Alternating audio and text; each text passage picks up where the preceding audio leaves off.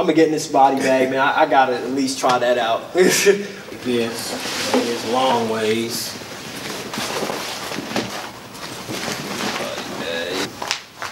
Lay flat on your back. Oh man! Like in the corners, they come on the crime scene. They do their investigation. Facts. And you know, you take this thing.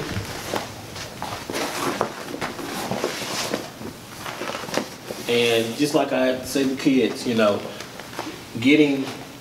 when you come out of here, I want your honest opinion on life and how you think it should go and what you do if you were a teenager, right, wilding out and doing, you know, disrespecting, bullying kids, right. How this could change your life. I got you. The innocence of people from all over the world has been stripped away from the threat of gun violence.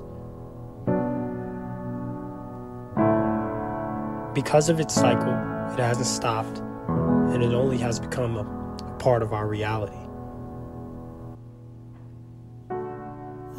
We must come together and create that balance so that we can eliminate the threat of gun violence.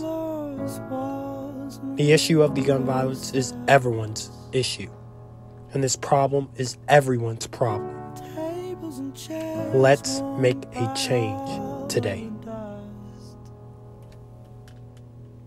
This is a place where I don't feel alone.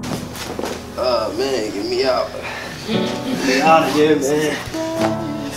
Whew. It's a little scary in there. Yeah, I mean, you know, toe tag, freezer, autopsy. Of course, you know, dealing with the gun violence, it's automatically the autopsy will be. They still have to do it, but you know, it's a short process than usual. Yeah, man, it's definitely scary, man. You don't feel alive when you're in there. I'll tell you that much. No, you don't.